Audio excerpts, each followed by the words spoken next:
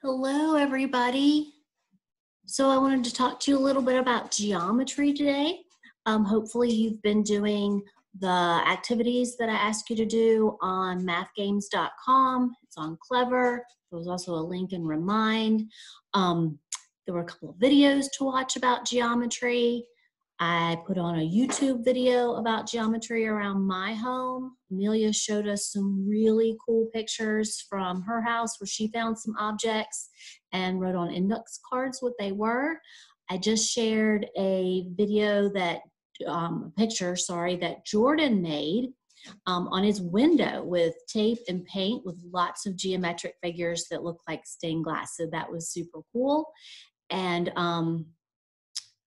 so I hope you're finding geometry around your house. We're going to do a smartboard lesson together today. I'm going to share that with you right now. Let's get this into full screen. There we go. All right. So geometry is shapes like you've been thinking about your whole life, but it's also about shapes called plane figures. And those are three-dimensional and they have more than one side to them, like this rectangular prism down here, which has more than one side. This rectangle is a plane shape because it's just a plain old shape. All right, under my head here, let me move, hey. Under my head here, we have a triangle, just a plain old shape. And then we come down to the circle. Again, it's a plain old shape. It's different from a sphere, because a sphere is three-dimensional. It is a space figure because it takes up space. It's solid. And then we have our square, which cannot be confused with, well, hello, with our cube, because that is a three-dimensional shape, solid figure. All right, plane dimensional shapes and space figures, for that matter, have sides. That's where the line segments come together, and the vertices, just a fancy name for the corners, is where those lines come together. So we have the vertices and we have lines, and that's what we're concentrating on in this lesson. All right, so here we go. Guess the mystery figure. It's not going to be that difficult, is it? All of these, because they are just plain figures, only have the flat shape. So everything's the same. The sides are equal to the corners, to the vertices. So the one that has all four equal, yep, it's the square. The three, triangle. The five, do you know the name of this shape? That is a pentagon. There's also a pentagon in Washington, D.C. Yep, because it's got 5 and it's shaped just like that if you look on Google Earth. All right, 4 unequal would be our friend the rectangle here, and you're like, no, wait a minute. The top and the bottom are equal. Yeah, but they're not the same as the two ends. So only 4 equal sides would be our square, but if they're unequal like this, the top and the bottom are okay, but the sides are okay, but they're not all the same, because you just took the square and you stretched it. So it has all the same numbers, but they're not equal. And the last one is this fella over here with 6. Do you know the name of that shape? It's called a hexagon. And a hexagon is made with 6 sides and 6 vertices. And the way I always remember this is because hex has an X in it, and so does the word 6. So they go together. 6, hex, hexagon.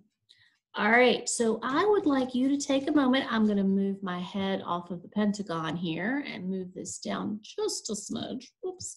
And because I want you to pause me, and I want you to count all of the sides and the vertices, and then turn me back on and we will check them together. So here's my pause face. Hey, welcome back. Okay, so hopefully you actually paused me and did this. Yeah, we'll see, right? Let me get this off my face. Hey, all right, so what'd you come up with this?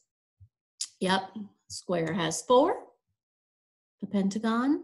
Mm-hmm. 5. Well done. Triangle. Yep. Good job. You guys are killing it. All right.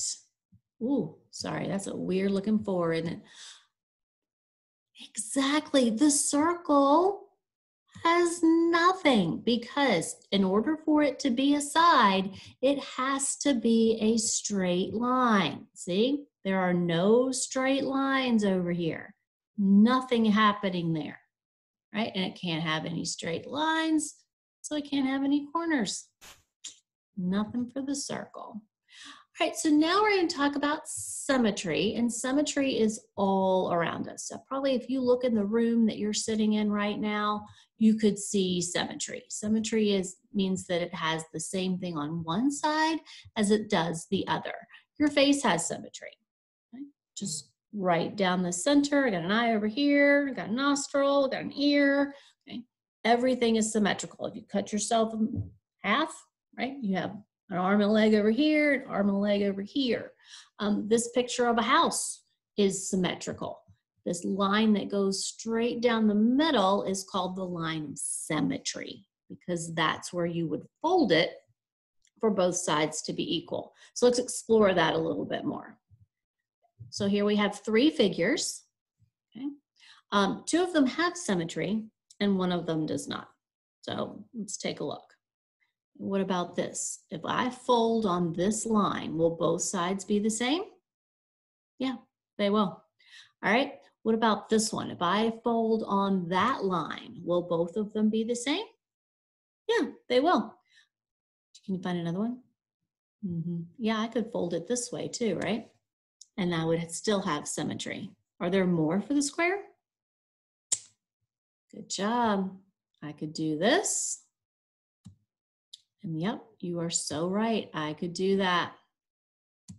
So the square actually has 4 lines of symmetry. Pretty cool. All right, so what about the last shape, this one? Because this does not look like that, does it? Is there any way I can cut that? Have it equal on both sides? No, that random shape has no symmetry. All right, here's a little something for you to explore. I would like you to pause me again. Yep, and then take a look at these figures and figure out where their lines of symmetry are. Some of them have more than one. And then unpause me and we will check together. So this is my pause face this time. Hey, welcome back. How'd it go? Did you find a lot of lines of symmetry? All right, well, let's see how you did. I'm sure you did a fantastic job. All right, we'll start over here with the pentagon. Did you draw it this way? No, that's not gonna work because that doesn't look like that, does it? Nope, gonna have to have that one straight down the middle, just like that. All right, what about the triangle? Can't go that way. Right, I'm gonna have to go that way. Well done. Okay, this is an X. Letters, lots of letters have symmetry, especially capital letters. So take a look at a book, grab a book, a newspaper, anything you've got laying around and see if you can find some letters and find their lines of symmetry. I'd love to see a picture of that. So the X, straight down the middle, right? And straight across in the middle. Remember, line of symmetry means it's the same on one side as it is on the other. I could fold that perfectly. All right, what about this guy? Yeah, it's gonna have to be up and down, right? I can't go across because this top is smaller than the bottom. All right, what about the arrow? Gonna have to do that, aren't I? Oh, sorry, it's a little bit off, but you got the idea. All right, and the star, only that way.